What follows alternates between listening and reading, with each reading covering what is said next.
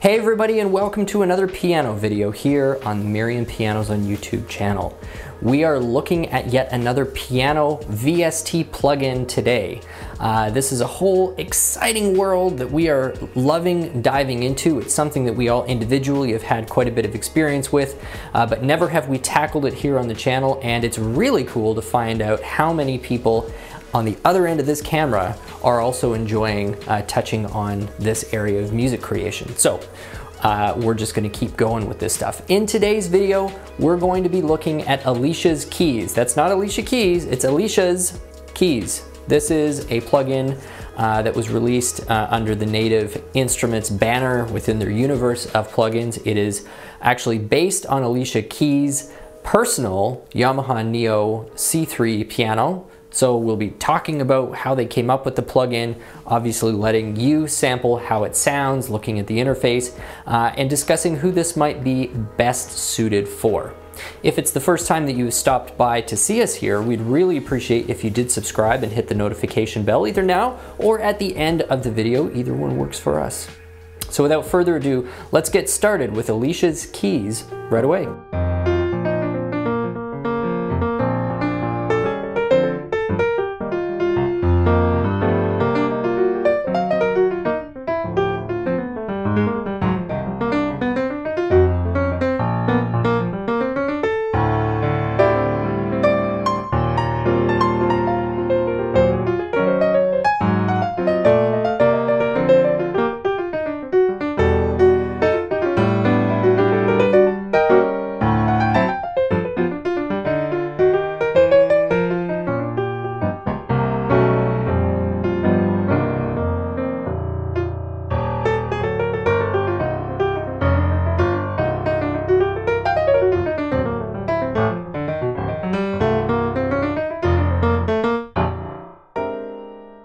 There's a couple of odd things that struck me about this plugin, but then there's also some qualities of the plugin that I appreciate. And also, and before we finally start listening to it, we need to understand where it sits price-wise with the ecosystem of all of the other plugins out there. It's one of the cheapest. It's not super cheap. It's not like 10 bucks. I think Native Instruments, if you buy it on sale or regular price or whatever, it's going to float anywhere in the $75 to $100 range. So not the cheapest, but it's a far cry from the top packages that you can get from Garriton or Keyscape or Pianotech or anything like that. So in some ways, it's not necessarily competing with those top level plugins. The piano being a 6'1" instrument is pretty unusual for this world. And I say that because almost all of the other plugins that you can get out there are emulating, in the case of Pianotech, or sampling 9-foot, or usually the smallest you get is the 7-foots, and then you jump down into the uprights or the Rhodes or anything like that. It's pretty unusual to actually get a 5 or a 6-foot piano that's sampled for this purpose. And I think there's some good reasons for that. So not speaking about this plugin generally, but why you would not normally build a sample library around a 6-foot piano. It is an imperfect size for a grand piano. Obviously, if space is not an issue and budget is not an issue, it's an imperfect size. The shorter you get a grand piano, the thicker the bass strings need to be so that you can still achieve those lower frequencies. And the thicker you make a bass string, the more unwanted or uncontrolled harmonics those bass strings get, the less the clarity of those fundamental tones is therefore preserved. And you kind of get this shift of where the tonal center of the piano sits comfortably, just slowly starts creeping up the piano the smaller the instrument gets. On a Bechstein D282, which has a particularly clear bass, Busendorfer Imperial will be another one that has a really particularly clear bass. You can play a lower C triad, 2 octaves below middle C, and you can still very clearly hear each individual note speaking.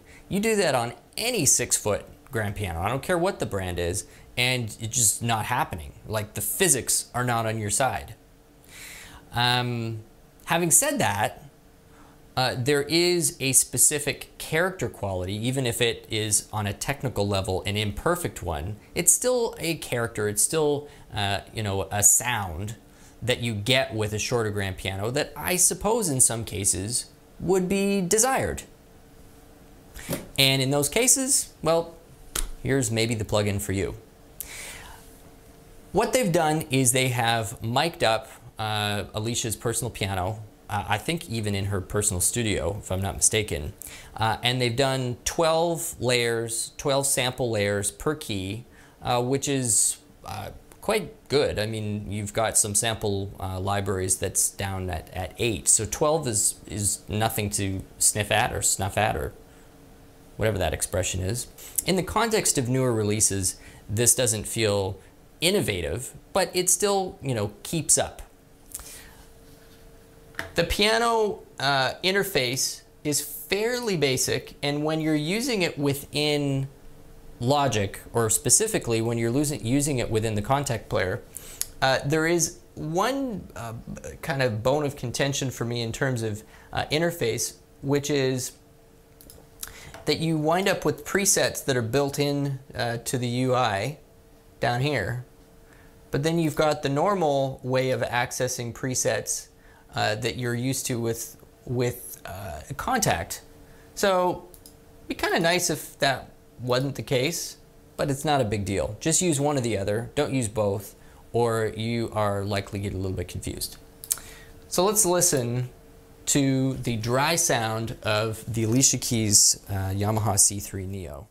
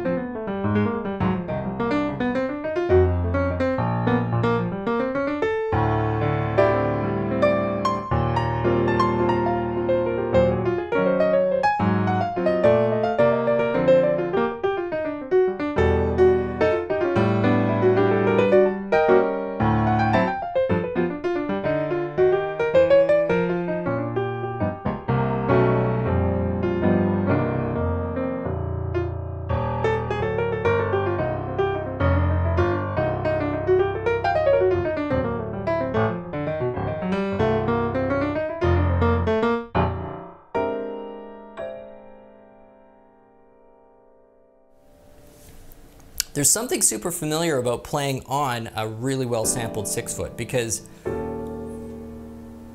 if I'm anything like 99% of most piano players out there, the opportunities to play on a really great 9-foot are kind of slim. So even if that's the ideal sonic goal, it's not what you're often used to.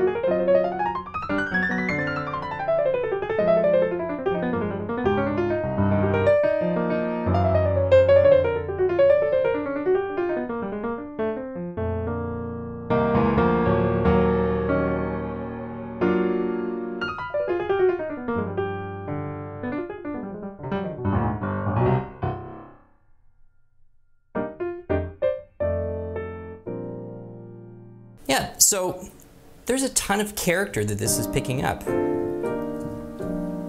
And in a super technical sense, it's the imperfections of what you often get on a 6-foot piano. And even though this is a C3 Neo, meaning it's kind of unique and interesting body design, case design, it's definitely not considered one of the top 6-foot pianos on the planet. I mean, you've got Fazioli F183s, you've got just the ridiculous, like the Seebeckstein A192, which is just like stupid good.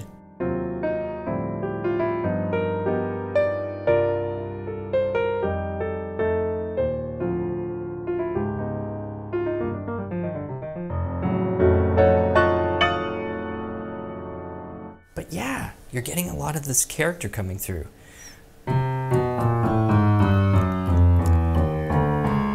Even the break that you normally get on a shorter piano, that transition between steel strings to the copper strings.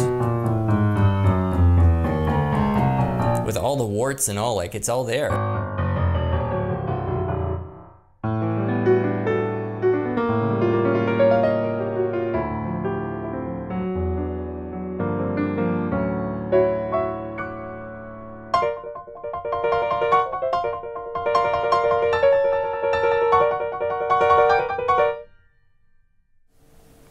You do feel connected to this plugin. Let's hear some of the presets. Small studio.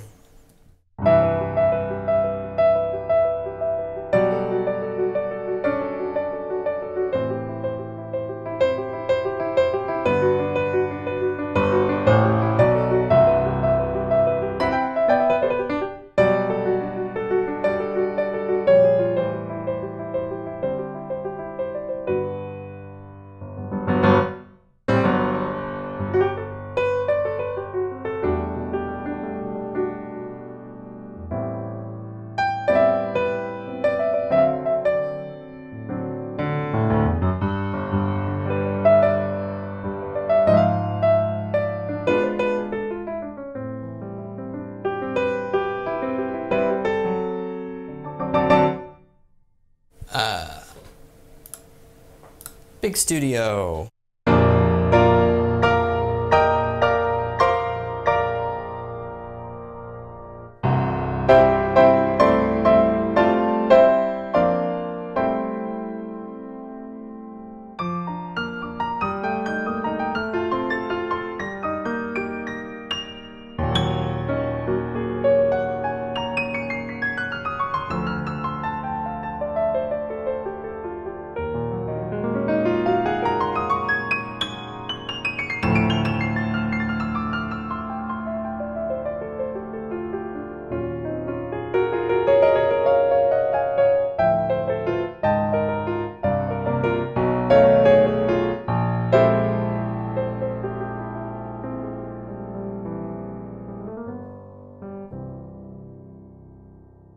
It's quite responsive too.